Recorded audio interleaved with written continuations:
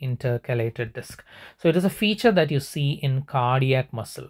You are seeing a microphotograph of a cardiac muscle, and here you are seeing intercalated disc. You can see this is the direction of the cardiac muscles. Okay, these are all muscle fibers, and if you look that these are longitudinal muscle fibers that are running through like this, and if you look through that, these are intercalated disc. Okay, all these horizontally running structures are all intercalated disc. They will be having this transverse direction, though this is the direction of the muscle fiber, they will be having transverse direction. So these are intercalated disc.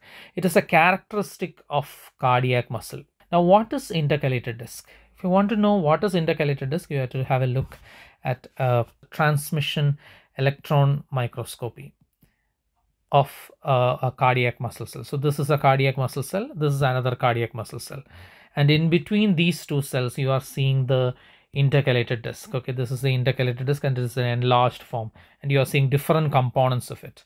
So what are the different components of the intercalated disc? Intercalated disc contains 1. Fascia adherens, 2. Desmosomes, and 3. Nexus, also called as gap junctions. Now let us have a look into this picture to identify these 3 structures. It is all labeled there. This is the fascia adherens, as you can see here.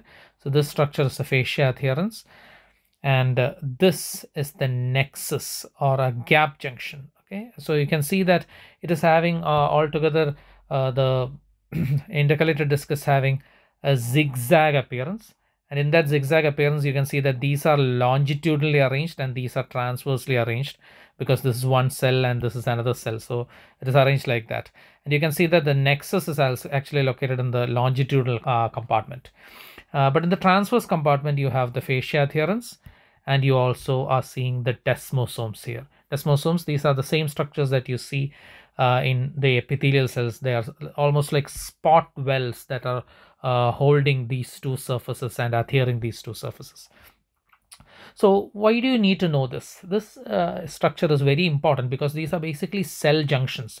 This is one cell and this is another cell. So this is actually a cell junction. So the fascia adherens and desmosomes are basically adhering junctions.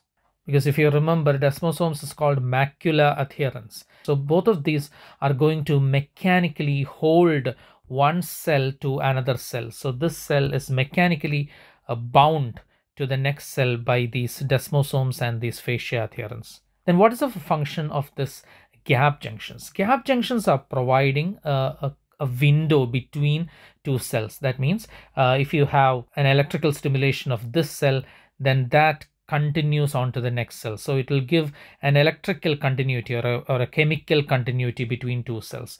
So it is basically giving an electrochemical continuity. So what is the function altogether of an intercalated disc? Intercalated disc is making the cardiac muscle to function as a functional syncytium. This is cell number 1, this is cell number 2. All the cells are electrically connected and they are also mechanically coupled. So it is an electromechanical coupling mechanism. Thank you.